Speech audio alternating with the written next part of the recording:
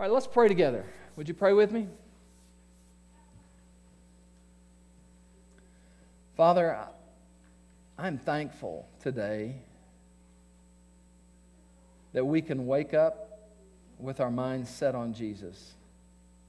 That before we roll out of the bed, we can say good morning to a God who hears us, who knows us, and who loves us, and who is aware of every circumstance in our lives. And you care.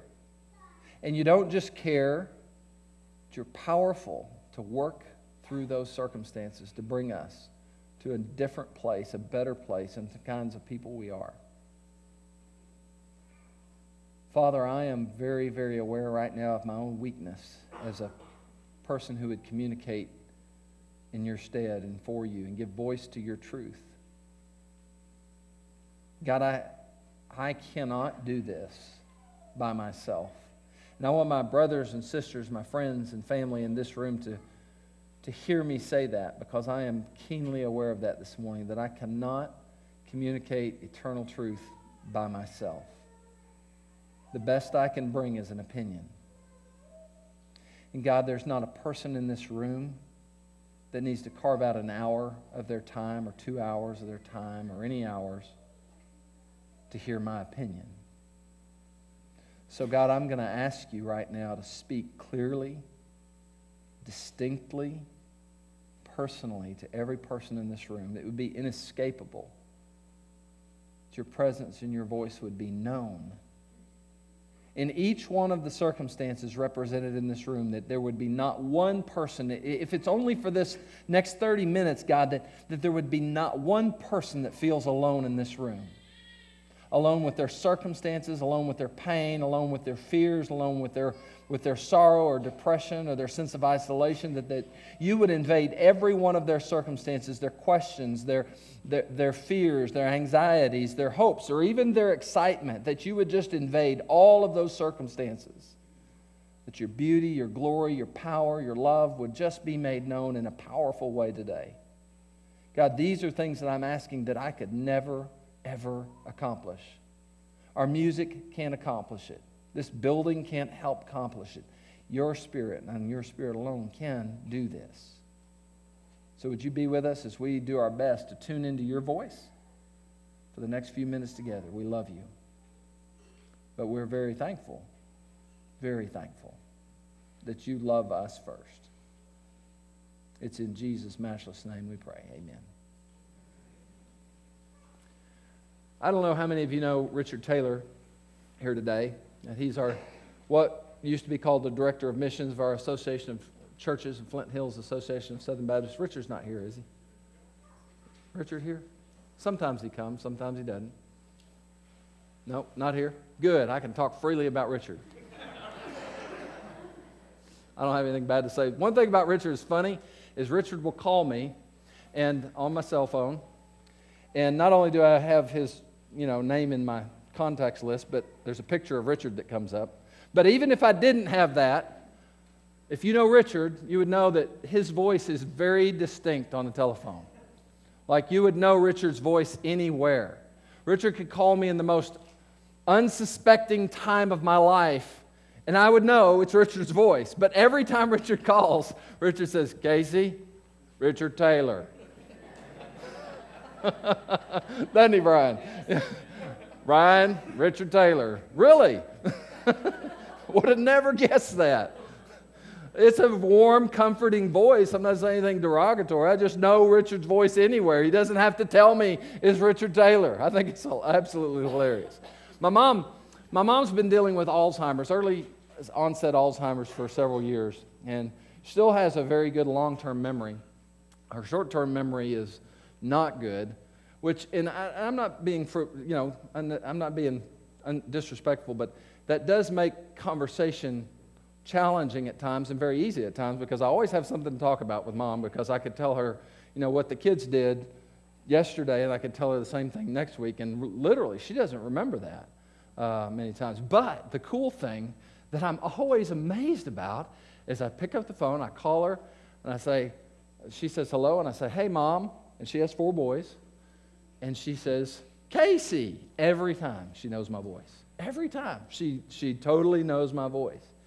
You know, hang on to those introductory thoughts and let me weave that into something that's really, really significant today. We've been on a couple-month journey about talking about what it means to invite other people to live life in God's kingdom. To not just say, isn't it good to live life in God's kingdom ourselves? Yes, it is. It's really good. But it's even better. It makes our joy complete, to use the language of Scripture, to begin inviting others, people into that experience, into that life. And more recently, we talked about how do you do that? How do you do that? I mean, we have been through many phases in church life of how to invite people to church or invite people to accept the gospel, or from handing out scripture tracts to doing promotional events to doing. How do we best invite people to live life in the kingdom? Not just to believe in Jesus or to pray a prayer or to even attend a worship service, but how do we throw open the doors of God's kingdom and put on display its availability for other people? How do we partner with God in our world today to be those who could effectively, consistently proclaim this invitation that it's open to everybody?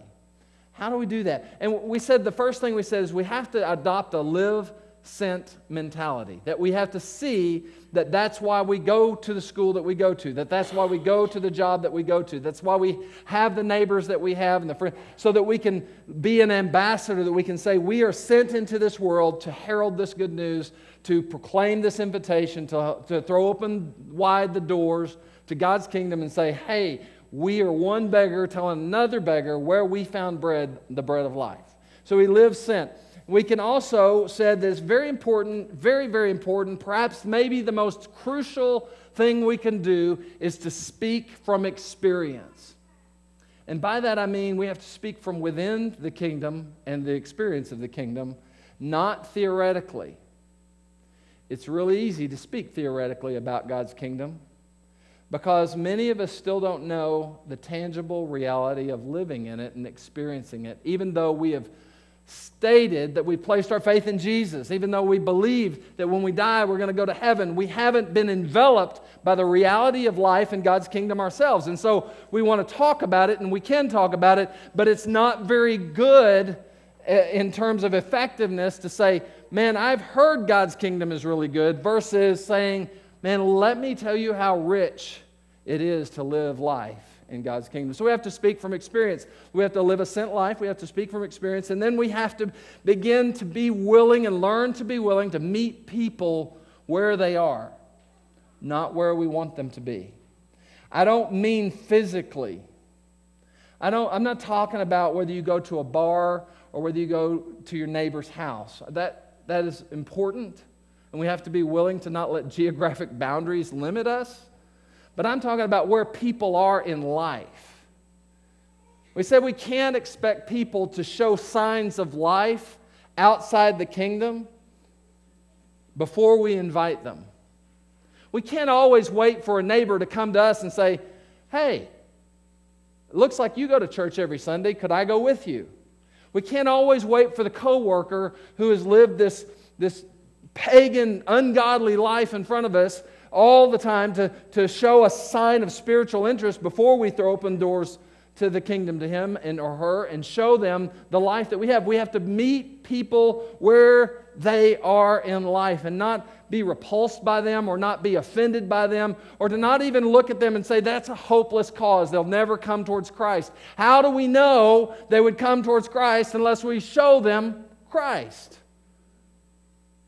Okay, so we have to do those three things. So live sent, have to speak from experience, we have to meet people where they are. And today, it's maybe the bottom line of nuts and bolts of how this happens on a day-to-day basis. And we're going to talk about what this fourth piece is from the vantage point of inviting people into God's kingdom, but it has a lot bigger spectrum of relevance. I mean, this could speak to a lot of different life situations. It's not just about inviting, but it's a very, very important thing to do. It's easy to think of inviting people as this activity of inviting people into the life of God's kingdom as just marching orders. Do you know what I mean by marching orders? That God says, hey, you're one of mine. Here's your responsibility. Go do it. And I want to tell you today that if that's somewhere in your frame of reference, whether that's inviting others into the kingdom, whether that's reading the Bible or praying or anything, that God does not give marching orders in terms of, here's what you should do, now go do it. God gives invitations to us. Here's what I'm doing, come join me. Because it's all about relationship, right? God does not need us to get stuff done for Him because He's God. God wants us to partner with Him because He loves us and He's our Father. He's invited us to join Him. So, if we transpose that thought if we put that thought on top of inviting people into God's kingdom, then we're in partnership with God in this adventure. And we don't just have this thought of, I got to go do this. That's a big responsibility. But rather, understanding that God is saying, come with me, see where I am working, see people through my lenses, see situations and circumstances as orchestrated by me. So let me ask this question, we'll kind of launch in. How do we let God actually lead us to know who to invite and when to invite them? To know those two things. Who do I invite and when do I invite them? Does God have a will on that? Or is it just a random activity that you're supposed to do at your will, at your discretion, at your wisdom, at your timing, and everything about you? Or is this God saying to us, come join me in what I'm already doing? Does God have a plan and a purpose here? Does God just say go and do it and expect us to carry out the mission? Or does He have an offer of partnership on the table that we have to either accept or reject today? It could change everything, the answer to that question. So here's what we need to get. I'm just going to tell you the answer, and then we're going to expound on it, all right? That's fair. You like the answers first anyway, don't you? You can fill out your little listening guide. There are no tests, by the way. If you're here, you're like, there's a listening guide? This looks like a test review sheet. You don't have to fill that out. You can if it helps. We can and we should recognize and respond to Jesus' voice in our life. Now, I know that seems like an overly simplistic statement, but I want you to hear that as a literal truth that I am convinced is a reality in my life and can and is a reality for many people's lives, but just grapple with it for a second. We can and we should learn to recognize and respond to Jesus' voice in our life on a day-to-day basis, on a moment-to-moment basis at times, just as literally as you respond to anybody else's voice that you hear with these ears. So let me pray one more time that I just want to ask God to take His word here and drive it deep into our hearts. God, as we read these next scriptures, I'm just asking that the power and the inherent presence of your presence in them would be manifest. God, I'm asking for you to speak just in the way that I'm describing that you do. Would you do that right now as we read these next few scriptures together in Jesus' name? Amen. John 10:27, Jesus said these words. He said, "My sheep recognize my voice. And I know them and they follow me." My sheep recognize, we are the sheep, recognize my voice. I know them, and that could be a powerful truth for you today, that phrase right there, that Jesus knows you today. He doesn't know you like He thinks you should be. He knows you as you are. And it could be an absolute mess. It could be on top of the mountain, life's never been better, but the Bible says Jesus' words were that day, these are literally uttered from Jesus' own lips. My sheep recognize my voice. Now, if we're not being all religious and pretentious, or just going with the flow that we've always gone with, I wonder how many of us would say, yeah, I really do. I recognize Jesus' voice in my life. I've tuned into it. I know it. Versus, I wonder how many people would say, well, I know that that's how we talk about it when we read the Bible, that this is Jesus' voice. And that is true if we understand that and the way we're going to unpack that. Okay, so I want you to hold on. This is really, really, truly, this could be, I say this about every sermon, right, because I need my ego pumped up. This could be life-altering today. That was tongue-in-cheek, by the way. I don't need my ego pumped up. Everybody will tell you my ego is big enough.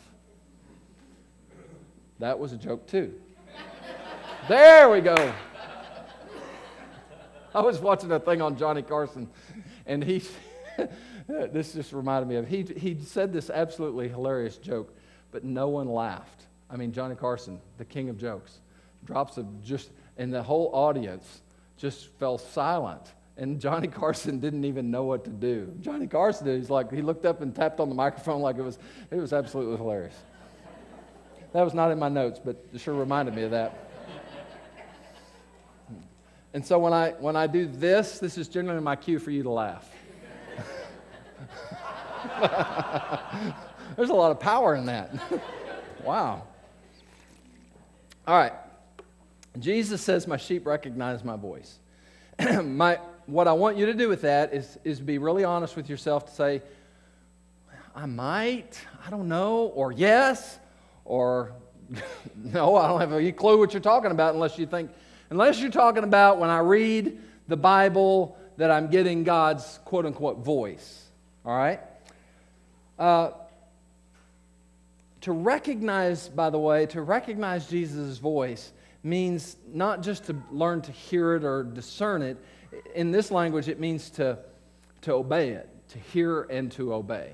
It has all of that. And it's much like, and the illustration he's using is when a shepherd would come and they would pasture, the multiple shepherds would have their flocks together, and a shepherd would come to separate the sheep. They would just call their own sheep, and the sheep it's really cool. Sheep aren't smart, but they did recognize the voice of their shepherd, and so that's how they separated them. They didn't have them tattooed or marked. They just would call, the shepherd would call, and the sheep that belonged to that shepherd would come to them, and they could separate them out that way. And so it's a powerful illustration that they would have understood really well, and that we can grab hold of today, because when we are identified as sheep, and he says, hey, my sheep, those that belong to me, learn to recognize my voice. They can hear it and they respond to it. And they're obedient to it, okay? God wants to communicate with you in real time. In real time, in your real life, in your real circumstances. And that God has a voice that we can learn to recognize and respond to. That is a statement that you can blow off this morning and say that's just part of the sermon, and I'm just really looking forward to going to the restaurant after lunch or taking a nap, and oh, that's all nice and it sounds great theoretically, but I don't think it's practically true. But I want to read it again. I want you to just open your heart and your mind to it and try to wrestle with it, because this is not something you can just go, oh yeah. I mean, listen to what I'm telling you. You got to think I'm absolutely crazy, or you're going to have to say there's something here. Because I'm telling you that God of the universe wants to communicate with you in real time in your life. By real time, I mean in your step-by-step flow of your life, in your circumstances, not just here, but in your workplaces, in your schools, in your homes, in your neighborhoods, in your cars, in the hospitals, in counseling offices. God wants to speak to you, wants to communicate with you in real time. And God has a voice that we can learn to recognize and respond to. Now that's the best news I've told you all morning, that God has a voice that you can learn to recognize, hear it, and you can respond to it because it's clear and it makes sense and it communicates to us. Some people have asserted, and I don't doubt them, that they've heard an audible voice. God's clearly made His voice audible in the Scriptures.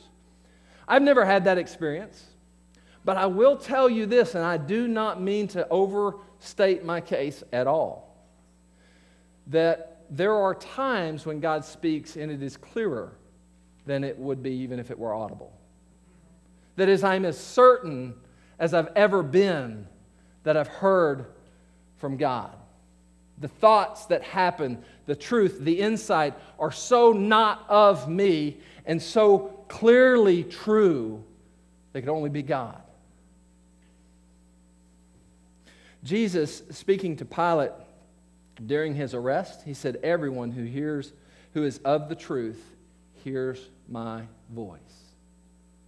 Everyone who has embraced his kingdom, everyone who is trusting Jesus of the truth, hears his voice. Do you hear his voice? Have you learned to do that? I'm going to tell you something. I've been a pastor for quite a few years.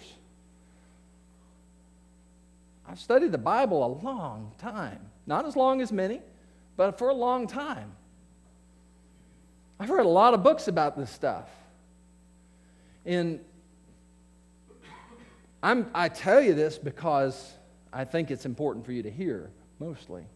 But it's only been recently, in the last couple years, that I really think I've learned God's voice. And that's not because it's hard, it's because I didn't necessarily believe I could.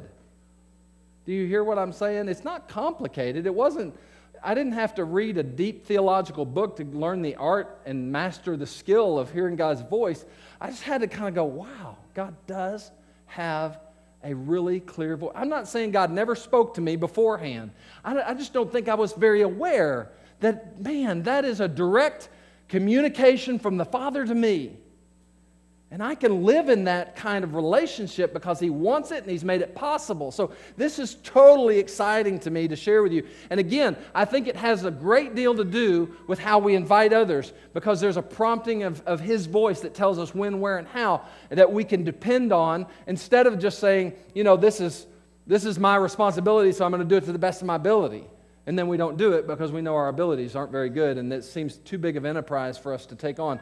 So the writer of Hebrews uses the same kind of language. Listen to what he says. He says, therefore, just as the Holy Spirit says, today if you hear His voice. That's what God says. If you hear God's voice, that means you can. So if we think about it, it only makes sense that God would make His voice clear to us, doesn't it? I mean, if God wants relationship with you, can He have relationship with you unless He communicates with you and you can communicate with Him in real time? In real time. So if God has in mind fellowship or relationship with us, He has to be able to communicate with us. We cannot be responsive to Him. We can't be obedient to Him in life's circumstances that are varied, that are multiple faceted. They have all kinds of angles and nuances. We can't be obedient or responsive to God in our daily lives if we can't have real-time communication with Him. I'm going to challenge your thought processes because mine has been challenged a great deal, especially on how we view the Bible. Many conservative evangelical people, I think most, would say this is God's Word. This is God's Word to us. Many have said to me this is like God's love letter to us. I think I agree with the element of truth, or where that's going, that is, it's born in love, it's communicated. But I reject today the fact that this is like a letter. I want to reject today that the Bible is like a letter to you. And I would propose to you that that's a dangerous perspective of God's Word, that it's like a letter. And let me explain how. If you were to suddenly lose, can you imagine what would happen to our world if we suddenly lost the communication abilities that we have through texting, or even through the slower medium of email, or what is more prominent now, Instagram and other Snapchat. And there's kind of an immediate, if we lost all that, even if we lost the ability to use this as a phone. Did y'all know this is a phone over here? I know they don't ever use it. You don't ever see teenagers walking around like this. Never do that. It is a phone, because we pay the phone bill. But what if we lost that? What if Many will remember these days, but many literally, you're sitting among people who will never have done this, what I'm about to say, have written a letter to somebody. You're sitting in a room with people who have never handwritten a letter to somebody and mailed it. Can you imagine what it would be like if your only form of communication was through snail mail? You have to handwrite a letter and mail it to somebody. Now I want to challenge you right here and say, can you have the same kind of relationship with somebody if your only medium of communication is handwritten mail? Because here's the best it can do. Okay? Even if they live 10 miles down the road, it's going to be the next day at best that you can get them the communication. But most of the times it's going to be 3 to 4 days if somebody's very far away.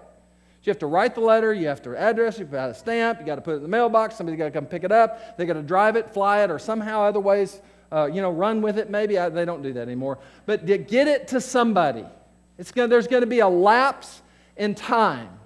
So the circumstances in which you communicated to them will have inevitably changed to some degree by the time that they read the letter that you got, that you sent them, right? Something's going to have changed. It may have gotten better. It may have gotten worse. It may have not changed a great deal, but just time has passed, so perspectives change. Everything changes. Now, here's what I want to do. If that's how you understand the Bible, that this is a letter that God wrote to you a long, long time ago, that it's static. By that I mean it's stuck in time. A long, long... It's still true. You believe it's true. You believe it's but it's like God was, thousands of years ago, wrote this down, and we just keep passing it along like a cherished letter. Then it doesn't give you the ability to hear God's voice in real time. That is, He's speaking to you, but you're going to go, but it's 2016. Things have changed. Things weren't like this when God wrote this. If that's how you're viewing Scripture, it's going to, at the best, severely limit how you relate to God and the perspective you have on your relationship with Him. People think of the Bible like a letter. Like God wrote this letter a long time ago. It's still true, it's still good, and it's stuff God wants me to know about Him and about how to live. But it's not real-time communication. Do you hear what I'm saying there about real-time communication? That God's speaking. I'm speaking to you in real-time communication. It would be even more real if I was speaking to you one-on-one and you had just divulged or shared with me your circumstances in life, and I was responding to you right then and there, face-to-face, about those. You would feel, if I did even an average job, of communicating with you, you would feel connected to me. I may not offer solutions. I may not have any be able to solve your problems, but you would feel connected. That's how we feel. As I share from my life, you respond to me in that real time, and something's lost if a great or even a brief period of time changes or passes before that response, because things change so rapidly. Now, what I'm telling you is this, is that God wants to respond to you. He wants to communicate with you in that kind of real time, in your real circumstances. And the Bible is not static. It's not stuck in a set of circumstances a long, long time ago, that it's not just a letter that God wrote and we're just passing it along through the generations to read. It is still His the most amazing thing about the Bible is it's alive. This message, these truths are still the real-time voice of God. In your world today, in your life, pick your circumstances, I don't care. It could be a jail cell, it could be a funeral home, it could be in the boss's office while you get the best promotion you ever got in your life. It could be in the birthing center at the most blissful moment when you see a child born. It could be at the wedding altar. It could be in the intensive care unit. It could be in your living room. And God can speak to you. So why is it so important to memorize God's Word? To hide it in your heart. To come to a one-on Wednesday night and help kids. You wonder why we do that? Ministry that's aimed at helping kids memorize. Is it so they can be good little Christians? so they can spout out verses and impress others? Or is it so that we can prepare our children to learn to hear the voice of God in real time?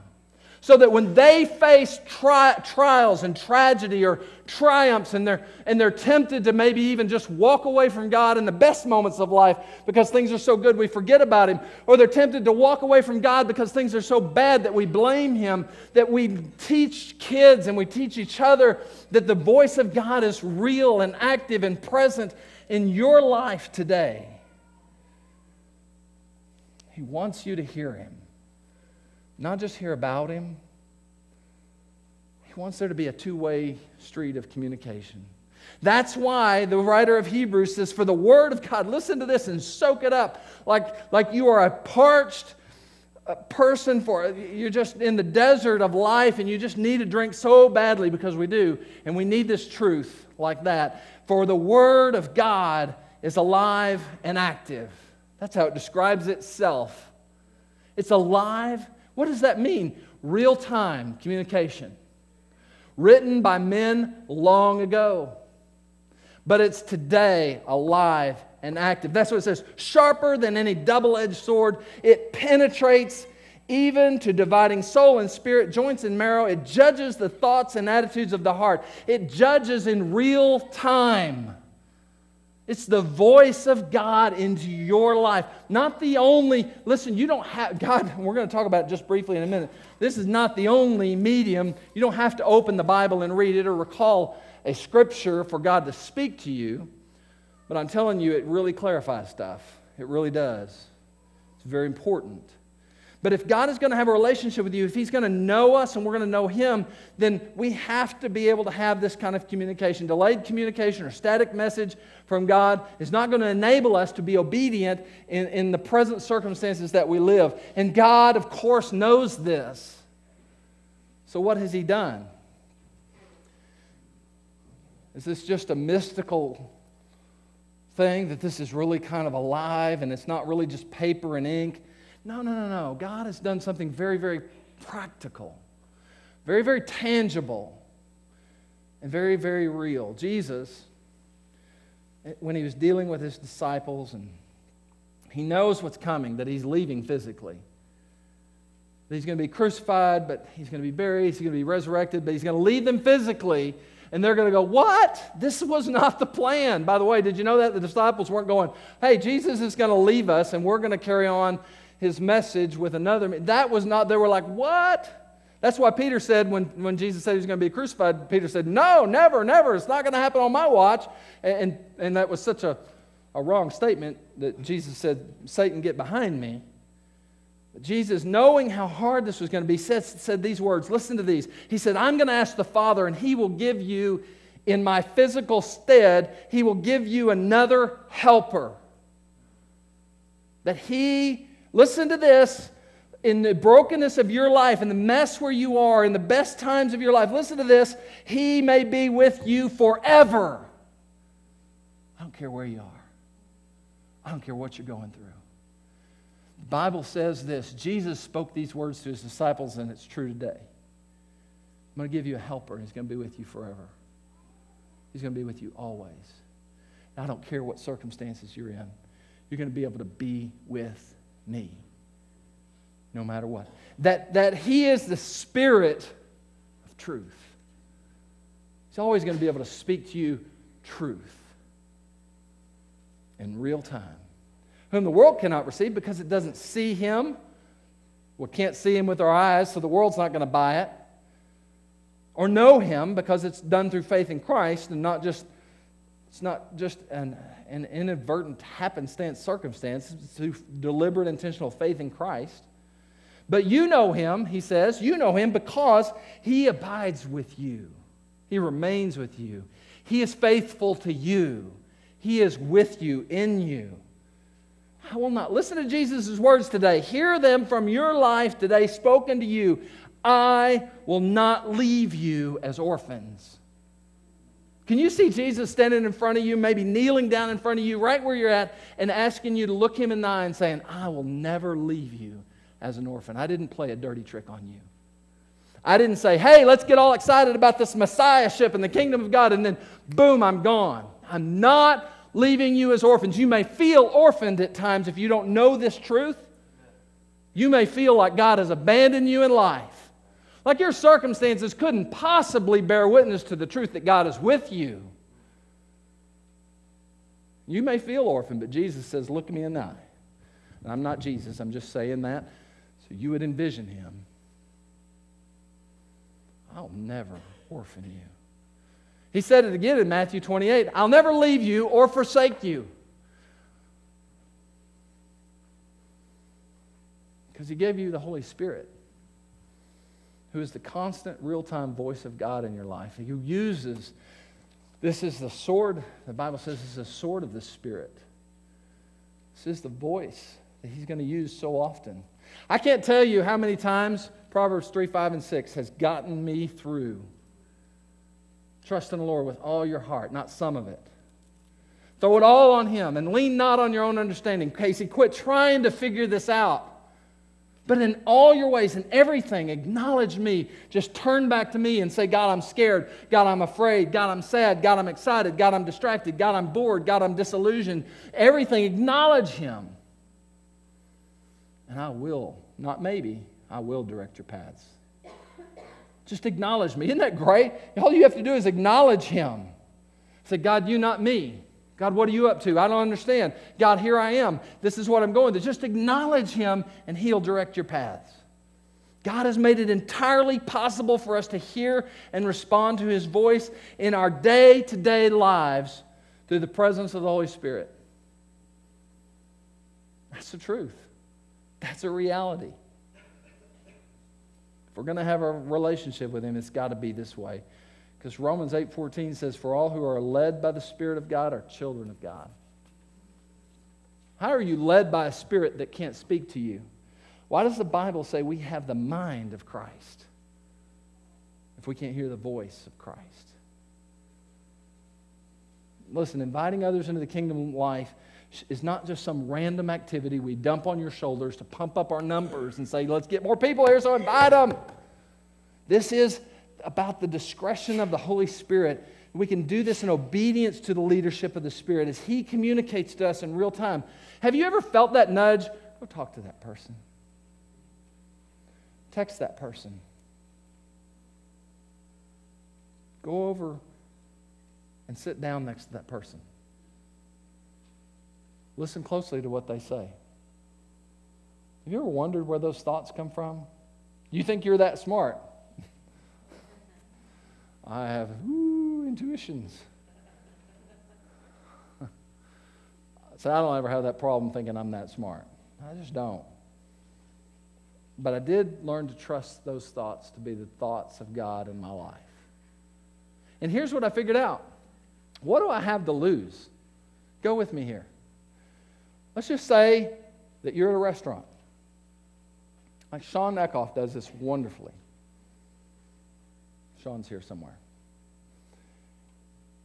We sit down to eat at Denny's, and every time Sean, the waitress would come up and say, hey, we're about to pray for our lunch. Anything we can pray with you about? And man, God is so all over that question. Because we didn't, out of a half dozen times, we never had a person, Mike does this too, we never had a waitress go, no, don't be praying for me. We've had them cry on the spot. Can you imagine that? Is God not in that? If you say, can I pray for you? And someone goes, and tears come to their eyes.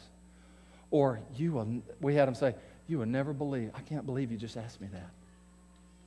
Do you think the Holy Spirit's involved in that, or are we just that good with our timing? Is it just that powerful to ask somebody just to pray for them? No, I'm telling you, God is at real time active with you, and He wants to speak through you and to you. He wants to have real relationship with you. And learning to recognize the voice of the Spirit, it's so important. So here, let's get to the practicals and we'll be done. Here's the practicals. It's best done. It's practiced, okay? This is not, hey, let's go figure this out and all of a sudden. You just have to learn to trust that it is His voice is the biggest, was for me the biggest obstacle. The question of, is that just my thought or is that God's thought? You ever had that question? Is that me or is that God? Go with it. Just say it's God. What are you going to lose there? Nothing. What are you going to find out? Oh, that wasn't God. Well, I still did something I thought I probably should do.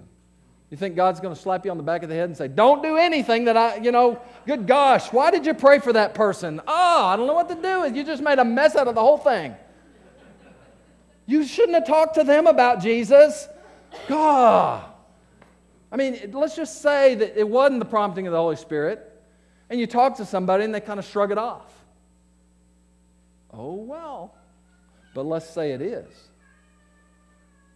And they break down in tears. Or they go home and they wrestle with it. Or they're just blown away. Or they suddenly, they suddenly see a light and hope just because you asked them, just because you talked to them. And you don't think you even did good. You said, I said a lot and I stuttered and I didn't know but you did it in obedience to the Spirit. I promise you the Spirit will not let it fail.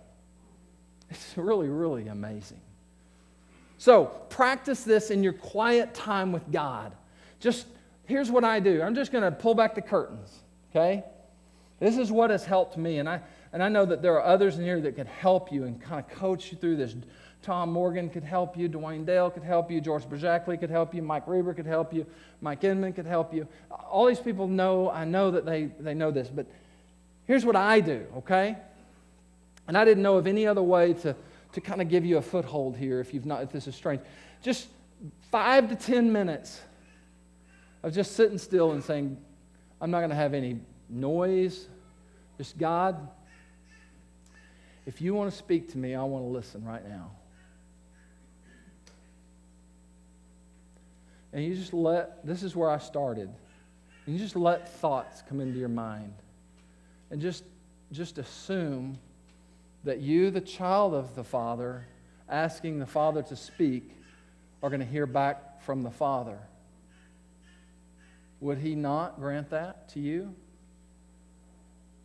So if I have a crazy, silly thought, I've had them, when I do this, you can go, God, what do you want me to know? I want some chocolate milk. Well, that's probably me, because I love chocolate milk. But God's not frustrated. Don't you sense that Jesus could smile at your crazy thoughts and go, all right, but I have something for you. Listen. I need you to pray this. You know how many times I've heard that. I need you to pray for this person right now. Or even today, I know you might think this is weird, but I know I've heard the Holy Spirit go, would you text that person right now? Would you just send them a message right now and just tell them this? Or would you put that on Facebook? Or would you call this person? Would you have lunch with this person? Or there's things like, Casey, I need you to know something. I hear this a lot. I need you to know today, fresh and new, I love you. I really do love you. Do you know that? I didn't tell my kids when they were 3 years old I love them and then never tell them again. I delight in telling them I love them. They might get tired of it, but I love it. It's really how I feel. My wife, did I ever go up out of obligation, Kelly, I love you? No, the Father wants to speak to you. Not just marching orders, but truth. That's why He's called the Spirit of truth. So when God says, I love you, guess what? That's true. I've heard just even last week, Casey, I need you to remember I am with you. And I'm like, oh man, God, I needed that. I needed to remember that. He's the Spirit of truth. And the truth was, God was with me. Or Casey, I need you to go and do this. Not because God needed something done. God is not like, I'm too busy. Can you do this for me? But I'm going to meet you there. When you go there, I'm there. And we're going to be there together. We're going to do that together. So, set aside some time to say, God, speak, and then listen. And even more lately, what I have done, and I invite you to try this, is just I write out a lot of my prayers now. That might sound strange or awkward to some, and I don't like to write handwritten stuff anymore, but it's too good to not do now. But what I started doing a few months back was just writing out God's response to me.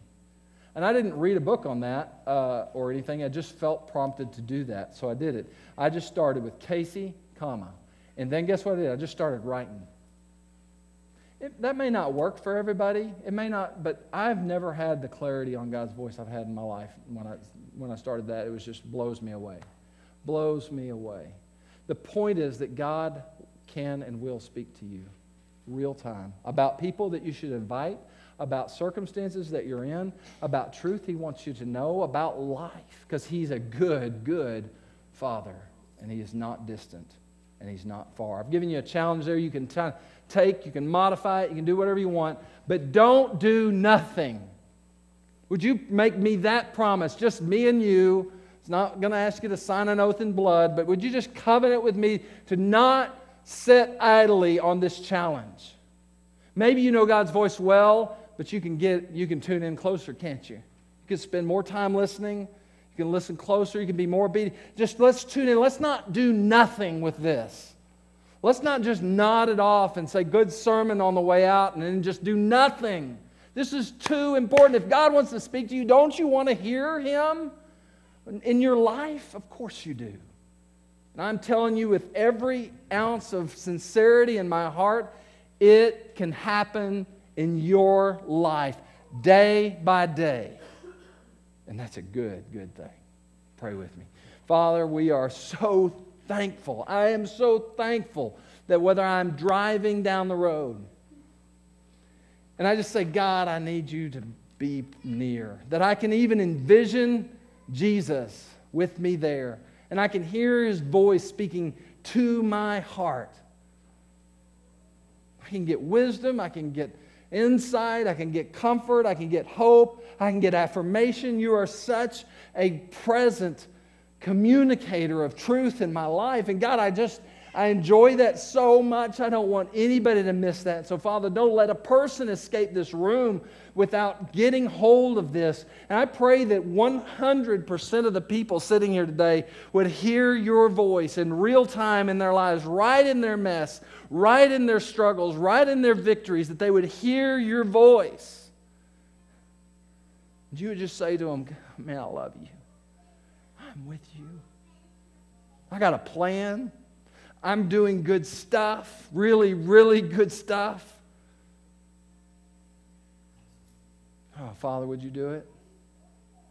Light us and make us ablaze with your glory, the voice and the present ministry of the Holy Spirit in our lives, the truth, the Word of God that's the sword of the Spirit.